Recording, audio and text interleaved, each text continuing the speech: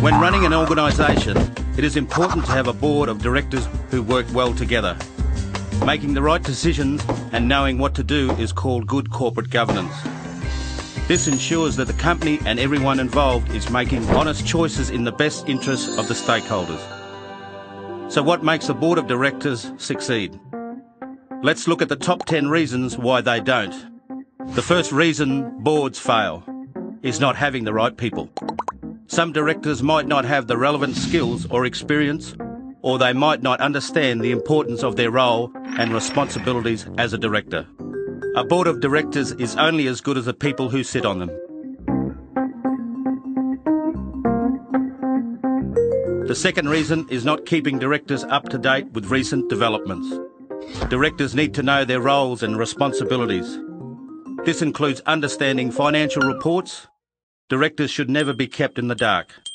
Directors should always be informed, and new directors must be trained and equipped with the right information to help them fulfil their duties. The third reason is not knowing the rules of the organisation. The company constitution is like a rule book.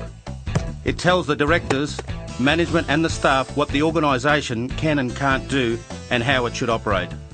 All directors should be encouraged to learn the rules and know how to change the ones that don't provide good results for the organisation. 4. Another reason is not making decisions in the best interests of the organisation. The chairperson and the directors need to promote responsible decision making. Effective decision making will keep the company strong and will allow it to grow and prosper.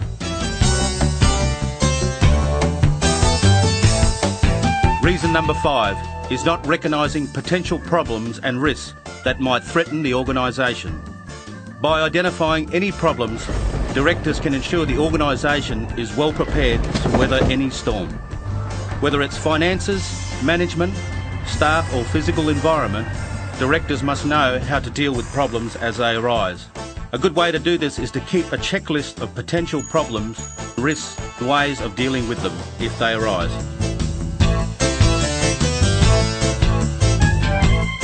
Reason number 6 is not using the organisation's assets responsibly. Assets and funds belong to the organisation, not one individual or the board of directors. Directors should ensure assets and funds are used effectively to keep the organisation strong. This will leave a lasting impression on banks, government and suppliers. If assets and funds are used in the wrong way, the organisation will become weak and may not survive. The 7th reason boards fail is neglecting to pay taxes. Tax matters should be handled correctly. Tax and superannuation must be paid on time. Not reporting correctly can lead to financial penalties, cash flow problems and angry taxmen. Having people who understand taxes will help to address these issues.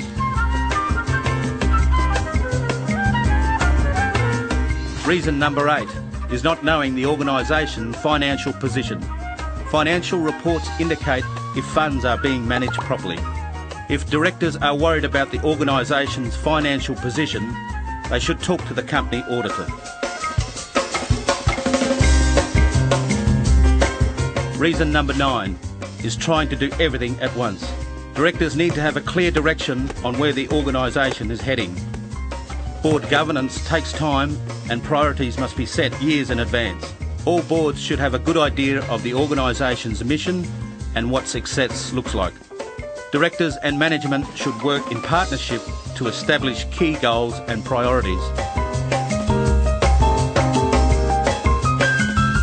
10. The final reason boards fail is a lack of teamwork. Directors and management must work together. If conflict and tension arises, it can interfere with the board's ability to make decisions. Constructive conflict can improve the decisions made because it's valuable to consider many points of view. Sticking to a well thought out strategic plan will give the board a direction and will minimise conflict. Good governance is made up of many different elements: teamwork, communication, transparency, financial audits, a code of ethics and effective reporting, contributes towards an effective and productive board. And a productive board means a successful and profitable organisation.